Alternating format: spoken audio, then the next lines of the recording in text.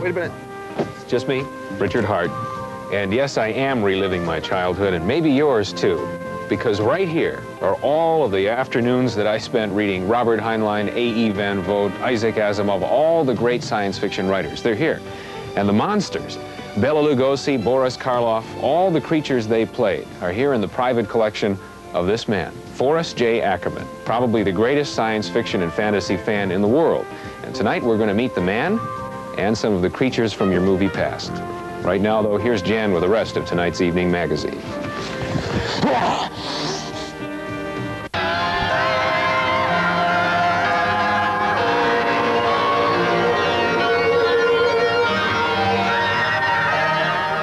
When I was a boy, I spent my Saturdays with monsters. Popcorn coursed through my veins, and jujubes and Nico wafers. The first movie I ever saw was Invaders from Mars. We grew up then on Outer Limits, It, The Thing, The Monster Who and The Creature From, and we loved them all. Years later, I find myself in Hollywood, about to meet a man who developed the same love of the strange that I had, but this fellow never outgrew it. Forrest J of California? Who dares disturb the sleep of the vampire? Enter at your own risk.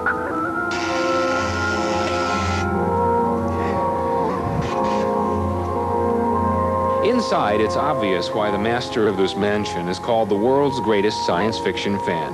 Here are 17 rooms full of science fiction and full of more than 50 years of monster movie memorabilia. This is a wonderland for any science fantasy fan. And there, presiding over it all, the high priest of fantasy, by day a mild-mannered agent for science fiction writers, Forrest J Ackerman. I'm afraid I wasted the first 9 years of my life, but in October 1926, a magazine called Amazing Stories jumped right off the newsstand, grabbed hold of me, said, "Take me home, little boy, you will love me." And that became a way of life, started a lifelong love affair with science fiction.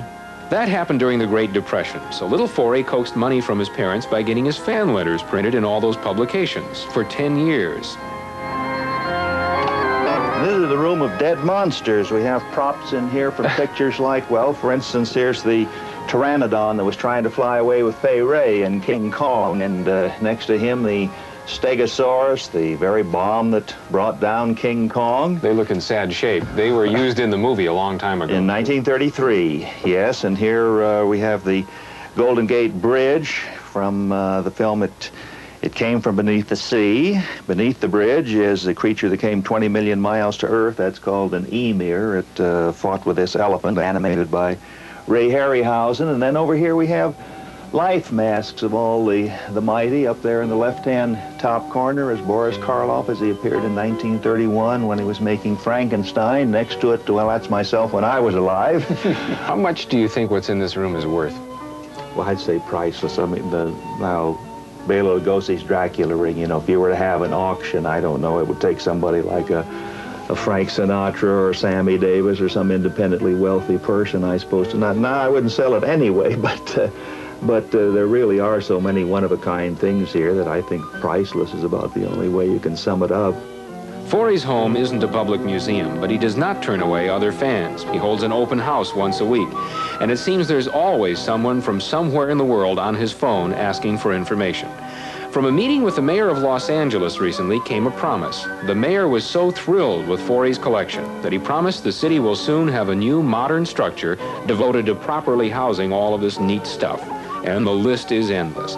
Hundreds of copies of Dracula and Frankenstein books, and his favorites, the actual model space vehicles used in War of the Worlds. And his most beautiful possession, the only copy of the robot mistress from the first science future film, Metropolis.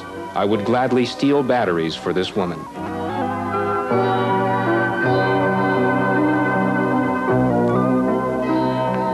When you bought your first amazing stories here, back in 1926, they weren't calling it science fiction then, were they? No, they melded together two words, scientific and fiction, into the single term scientifiction. And where did the term sci-fi come from? came from me. In 1954, I was driving around in the car, had the radio on, and I think somebody must have said something about hi-fi.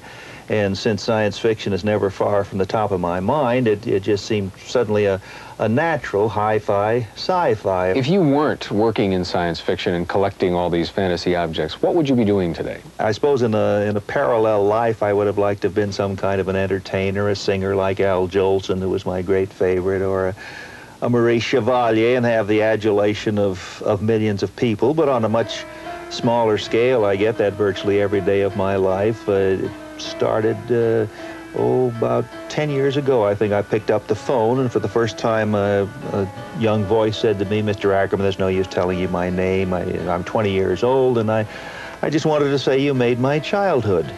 And then he was gone, and I stood there kind of stunned. Well, what do you know? I was just kind of doing my monthly job, editing the magazine, and imagine that. Some young fellow said I made his childhood.